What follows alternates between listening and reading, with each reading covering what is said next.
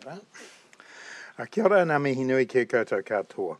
I'm joining you as Acting Prime Minister today while the Prime Minister is on her way to Europe for her third trade mission this year to help support an economic recovery and assist in securing a new free trade agreement with the European Union. This week the House is sitting and it will be another busy week.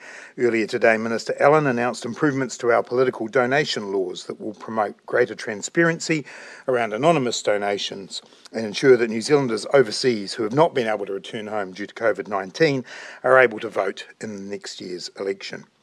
In the House this week, we will see further progress on important legislation, including the passing of the supermarket bill to end the anti-competitive land wars that stop competitors from our duopoly from setting up shops, tackling one of the root causes of higher food prices in New Zealand.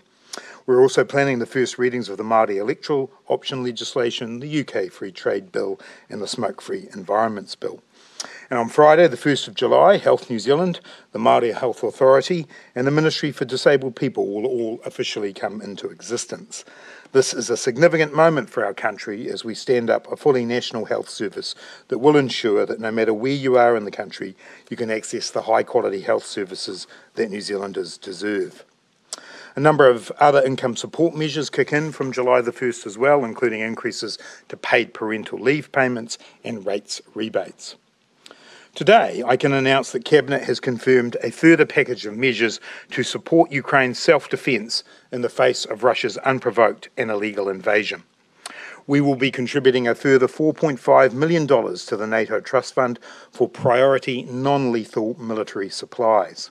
This includes items like military first aid kits, fuel, communications equipment and rations. This funding is on top of the $4.2 million that we contributed to the NATO Fund in March. The Government is also extending current deployments of New Zealand Defence Force intelligence, logistics and liaison officers in the UK, Germany and Belgium. The deployment of 6 NZDF intelligence analysts to the UK and the use of New Zealand-based open-source intelligence capability to support partner intelligence requirements will be extended by 5 months to November 30th, along with the deployment of a further 6 NZDF intelligence analysts to the UK.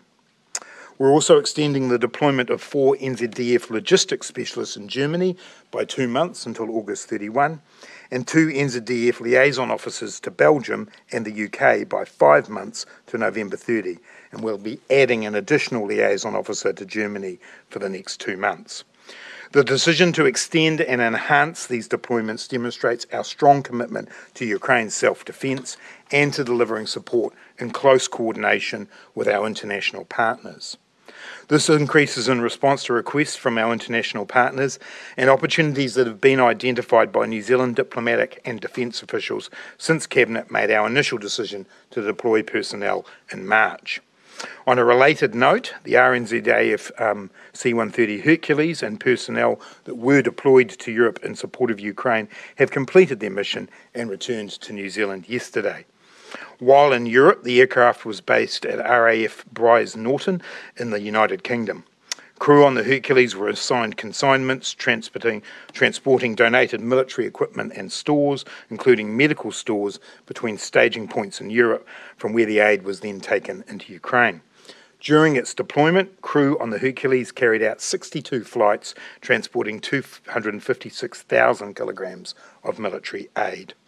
I'd like to thank the returning personnel for their hugely significant contribution in support of Ukraine's self-defence. The deployment of personnel to train Ukraine's service personnel on the L119 light gun in the UK is scheduled to be completed shortly, with personnel returning next month. I'm also announcing today the secondment of a specialist New Zealand senior military investigator to the International Criminal Court to support the legal case against Russia's invasion of Ukraine, and new funding of $1 million to the Trust Fund for Victims. Today's support adds to the more than $33 million in direct funding that New Zealand has provided to date, alongside trade and economic sanctions that have limited Russia's ability to finance and equip the war and the provision of military hardware and personnel. This commitment demonstrates New Zealand's complete support for the people of Ukraine, our allegiance to those nations who are also acting against Putin's illegal war. And I want the people of Ukraine to know that they can continue to rely on sustained support from New Zealand, all points I know that the Prime Minister will take with her on her visit to Europe. Happy to take your questions. Deputy Prime Minister, was Nanaia Mahuta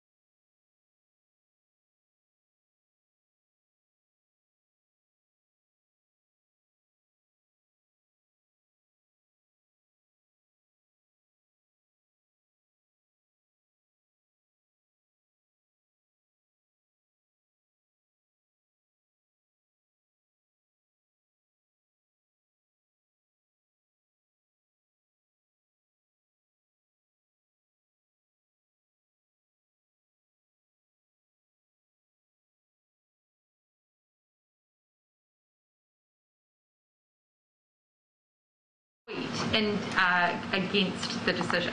As I say, Minister Mahuta is the person you'll need to talk about that. She has dealt with this issue in accordance with her conscience, and no doubt she has reasons for the views she's articulated. I'm standing up here today on behalf of the Prime Minister to say that the Labour Party continues to support women in New Zealand to be able to access abortion services and to have reproductive rights. We passed the legislation. It was a government bill, and I stand by what we're doing here. Everybody in New Zealand knows what Jacinda Ardern's position is on this issue and what the Labour Party's position is. Is she tweeting in her personal capacity, or was she tweeting as the Foreign Minister of New Zealand? On issues such as this, the Labour Party has adopted conscience positions. She tweeted. Again, you would have to ask her that. And just further to the how point, some though, members of the public will see that as hypocritical? Oh, look, as I say, we have always had members in the Labour Party who have taken conscience positions on this, but this was a government bill that decriminalised abortion. We had never had that. Jacinda Ardern in the 2017 election campaign stood up and said that was what we would do. It was Labour Party policy to make it a health issue, and we delivered on that. What we do have, however, in the opposition is a leader of the opposition who has said in the past that he thinks that abortion is tantamount to murder.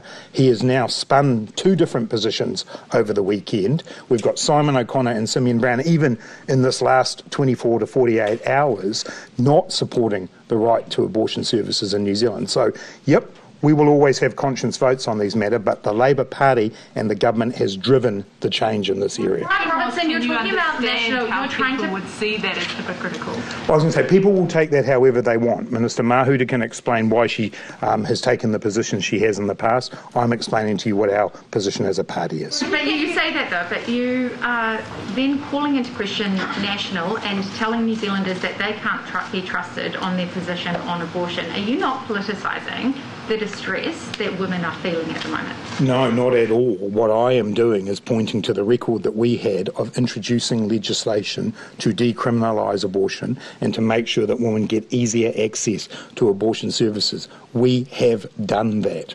In America, you have a generation of women who thought that this issue was settled. And what we have here is an opposition leader who clearly has a view that he holds on this, which he is now spinning to say that he promises not to take away those rights. We know what Jacinda Ardern's position is here, and we know what Christopher Luxon's position is here. What we are doing, though, is politicising the distress that people are feeling about the Supreme Court decision here in New Zealand. Well, I don't agree with that. What I'm stating is what we have done, and what I'm doing is also looking at the words that I have seen said by those in the opposition. Look, it's great news if that is what Christopher Luxon says he's going to do, but I could also understand why people might be sceptical about that, given what he has said in the past, given that over half of his caucus actually voted against that bill. We have a conscience vote in Parliament, but the Labour Party is the party that introduced decriminalisation. Prime Minister, when she was overseas in the US, didn't go anywhere near the issue of gun control. In fact, stayed very away from it. Why has she waded into this debate so strongly, given it's a US domestic issue? Well, I think the comments I saw from the Prime Minister in the weekend were couched in the language of human rights, and that these are rights that women in New Zealand will look across to the United States and see them as human rights that they feel women there should have, as women here do as well. So that was the way in which the Prime Minister characterised her comments. Anna. Can the public trust National, do you think, to uphold this commitment that they won't make any changes to abortion laws? Well, the question the National Party have to answer is, what if there is a private member's bill? Is this something where the National Party will now deny a conscience vote to their members? We know from the language that Christopher Luxon has used in the past that he thinks that abortion is tantamount to murder. He put out 2 statements in 2 days in the weekend because he clearly was concerned that his real views were going to get through to New Zealanders. What we have now is a Labour Party that's actually acted to decriminalise abortion, and a National Party that's promising not to take people's rights away. I think people can judge the difference in those 2 things. This is a post in the weekend. It was quite a hefty post about some of the concerns you've had recently over political discourse and violence. Can you tell us some of the reasons behind why you posted that and why at that time? Oh, look, I'd been reflecting myself about the decision in America. I have 2 nieces who both live in the United States. I think a lot of people around the world have spent some time reflecting on what many of us thought was a settled piece of law and rights that women in America had, and that disappeared. And I do link it in some ways to the growth of bigotry and racism that we've seen in different parts of the world. And I did reflect on an incident that happened to me a week or 2 back in Dannyville, which was pretty unpleasant. And I just think, as I tried to conclude in that post, that actually I think New Zealand is in a good place on these issues. I think that we can lead the way. But we've got to stand up to these sorts of things, and whether it's directed at you personally or people you know or women or Māori, we should stand up to it, and that was the point I was trying to make. Deputy Professor, what does it sort of, or what do you think it says about the sort of quality of parliamentary debate, I guess, that, you know, we're having this big discussion about Roe v. Wade, obviously very legitimate, but, you know, recently we heard that half of suicide is the leading cause of death for half of pregnant women and half of those are Māori. You know, we've got horrendous maternal suicide rates, that sort of thing. Gets very little debate. Yeah, look, I mean, we should concern ourselves with the health and well-being of all New Zealanders, and especially those, you know, pregnant women. We consider that constantly. When today we've been talking about access to vaccines and so on. We want to make sure that we are supporting good quality maternal health. I know that Minister Nzherald, it's a particular interest area of hers, and she wants to make sure we continue to work on those issues. We should be having good debates about those things, as we should be about these sorts of issues that are important to the value set of many, many New Zealanders. The verbal attack on you and threat in Dannyburg, have you seen that sort of those instances increase for yourself personally? Have you had to readjust your security settings at all? I certainly have seen an increase in the amount of threats that myself and others have received, and I want to make clear for people the likes of the Prime Minister, this is a far worse situation than what I've faced. I've certainly seen it since we had the occupation in front of Parliament. The people who were involved in the incident most recently with me were people who had been here at that incident. And so, yeah, we've had to, you know, think again about security arrangements and make sure that we do our best to be looked after. And I do want to note that the New Zealand Police were present that day in Dannyburg, and I'm very grateful for their help that day. Was the person spoken to by police after that? I'm not sure. I presume they probably were. Yeah, the police were obviously there and they know exactly who the person was. I should clarify that was said to me as I was leaving the meeting and being followed and shouted and abused by those people. On the further support that you've announced for Ukraine, is it the government's hope that this sort of New Zealand's ongoing and significant contribution to support to Ukraine will be recognised by the EU member states and hopefully will influence the outcome of this FTA? Oh, well, that's not why we're doing it. I mean, we're doing this because, as we've said from the beginning, the people of Ukraine have been subject to an illegal invasion by Russia, and they need our help and our support, as many, many nations around the world have been providing. We value the relationships we have in the European Union. We share a lot of values, and so it's important for us in situations like this to do the right thing. The free trade negotiations are separate to that. They've been ongoing for some time, and we continue to be at the table to get the best outcomes we can. But our role in the Ukraine is simply about doing the right thing. And just on the fentanyl that's been found detected in the white powder, how concerned are you with the news that fentanyl's in the country? Oh, look, I'm very concerned whenever we have a situation where people find themselves unwell, or in this case even hospitalised as a result of the drugs that they take. We've really urged people to make sure they know what substances they're taking. We have made changes to enable people to have drugs tested more easily, and we need to make sure, firstly, that people aren't using those drugs, but secondly, that if they are, that they understand the importance of being extremely careful, and obviously making sure that we've got a supply of the drugs that are needed to counteract the effects. On that, the Drug Foundation says that we're grossly underprepared for a fentanyl outbreak, calling for more funding for tests and life-saving medicine. So is there anything the government will do on that? Well, I'm not aware of any concern about the availability, I think it's of naloxone, which is the drug that counteracts the effects of fentanyl.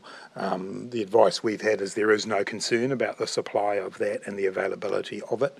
But we will continue to make sure that we provide services to keep New Zealanders safe in these situations. Mr. Robertson, just on the electoral changes proposed this morning, they're obviously being framed up as increasing trust and confidence in donations and greater transparency. I'm just interested in your viewpoint. Obviously, the Ministry of Justice consultation document talked about bringing candidates and parties in line with each other, dropping it down to $1,500 donations. It's obviously only come down as far as $5,000. And then the other issue as well is around the reporting. Whilst you've moved the 30,000 amount down to 20,000, at the moment it's having to disclose within 10 days of receipt, but that's moving to only annually in the 2 years that aren't election year, which actually means that you're being transparent about those donations fewer times over 3 years than you would be otherwise.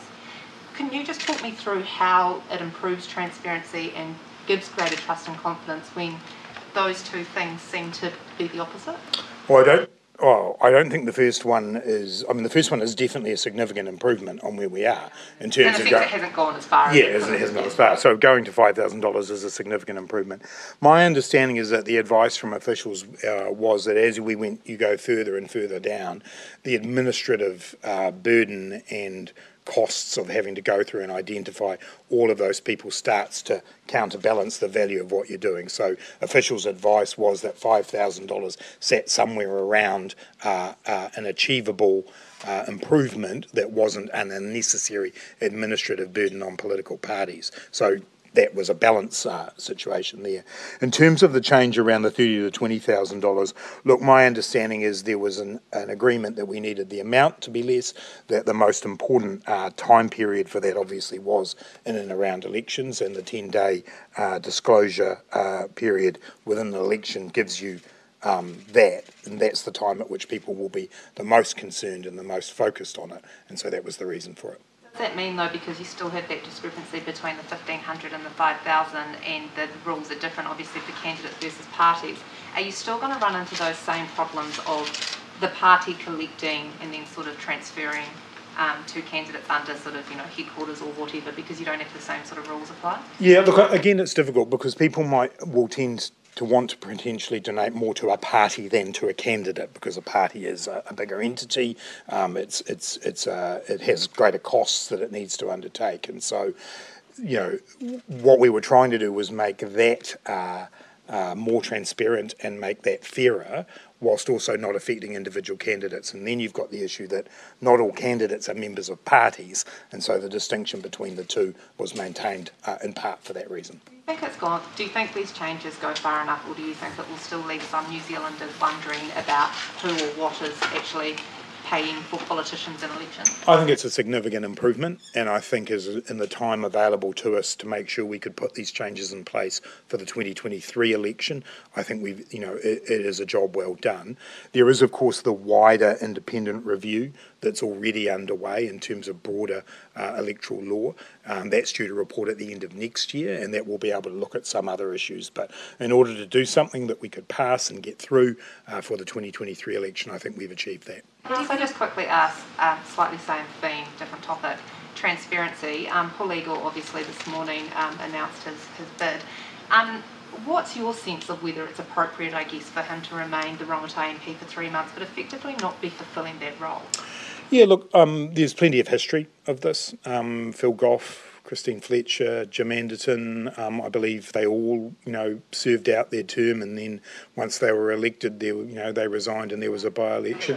Well, what it means is that people are able to manage this, and my understanding is Mr. Eagle does intend to continue to provide constituency services during that period of time, and those of us who are around him will continue to provide support as well. So, this is not an unusual thing. And I think, Mr. Eagle will make a great Mayor of Wellington, and I hope that he gets there. Prime Minister, regarding the recent Christchurch murder, this alleged offender was under the care of our mental health services. There have now been a number of stabbings of strangers by people with mental health issues. Is the public at greater risk because of failings by our mental health system? Oh, look, I think there's an enormous number of assumptions that you've made in that question, and I'm not really in a position to comment on the specific circumstances of this person. I think that would be unwise anyway, given that there will no doubt be court action that follows from this. Speaking more generally, New Zealand continues to have good quality health services. There is no doubt that we have a long-standing legacy of underinvestment in mental health generally, but we do continue to provide good quality services and safety for the public. On any individual situation, I'd be very careful about commenting. People come under care for a variety of reasons, they then leave care for a variety of reasons. I don't know what the circumstances are here. There's been reports of people still practicing conversion practices despite it being banned in New Zealand. Have you heard about this, and are you surprised that it's still going on? I did read an article today about an individual who said that he intended to carry on with those practices. Clearly, if he goes ahead in the way that I think he intends to, he would be in breach of the law, and so there would be consequences for that. I think it's really important to remember that what we were seeking to ban here were the practices that attempted to change somebody's sexuality, to convert them, as it were. What we want to encourage, though, is good quality counselling services to be available to people as they work through issues to do with sexuality or gender or anything else for that matter. So good quality counselling services we're all for. People who want to continue to change somebody's gender or sexuality and go out to do that with intent will be breaching the law. Minister, the cost of importing petrol is continuing to rise. It hit another record high according to the latest data released on Friday. Are you considering extending that tax discount? I haven't changed my position on that since the last time you asked me, Janae. Obviously, we've already announced extensions through to August, which is the period we're in now. We continue to monitor the situation. Equally, from the 1st of August, we have the new cost of living payment coming in, and other supports are still available. But we haven't made a decision about that. But we are obviously aware of the situation and continue to monitor it. Can we infer from your answer referencing the payment that perhaps the tax cut will stop and the payment will kick in? You shouldn't infer anything from my answer other than what I said. When can we expect an update on social insurance? Soon. Cabinet is continuing to consider the submissions that have come in. We've been talking with our social partners, with Business New Zealand and the Council of Trade Unions, about those submissions and about our next steps. And obviously we have a timetable to keep to in order to be able to introduce the legislation and pass it next year as we intended. So we'll update you once Cabinet has gone through that process. Those submissions that closed at the end of April, why have they not been put online yet so we can see what people think about income insurance? It's not unusual when the government does a consultation process that the submissions are released at a date sometime after they've been put in place. The government needs to take its time to consider them. MB will be responsible for putting them up. They will definitely be published. It's just a question of timing. Have you asked MB not to put them up like now? No. On fentanyl again, a victim's father is calling for the government to take an incredibly hard line with suppliers and dealers of the drug, like murder charges of deaths occurred. Do you support that? Well, I certainly support making sure that we crack down on people who deal in illegal drugs, and obviously that's been a focus for the New Zealand Police in recent times, and we've seen a number of busts around people who do supply. We obviously are taking an approach with those who use, where we're trying to get a harm minimisation situation, but when it comes to those who supply, absolutely we should crack down on them. And a recent poll's shown Kiwis support changes to the drug laws to a health-based approach. Any chance of that happening? Well, indeed, that's my point I'm making, is we have been moving more towards health-based approaches over the last few years. The New Zealand Police were among those who wanted us to do that when it comes to those low-level offences for use. We want initially to take a health-based approach. When it comes to those who deal and supply, though, that is a very, very different matter. Thanks, everyone.